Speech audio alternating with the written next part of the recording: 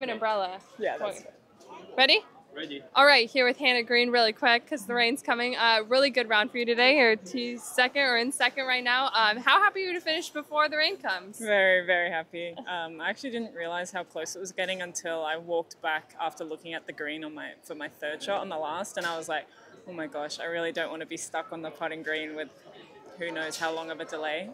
So it was nice for that putt to fall in, and obviously in good position for the tournament.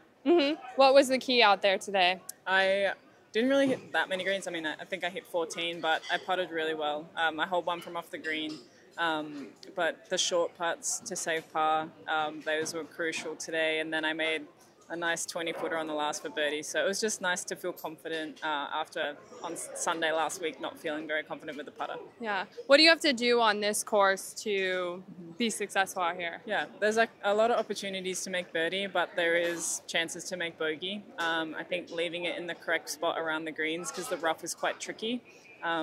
So that's probably the most important thing. A lot of people are going to make a lot of birdies. It's just limiting the mistakes. So it was nice to be bogey free today.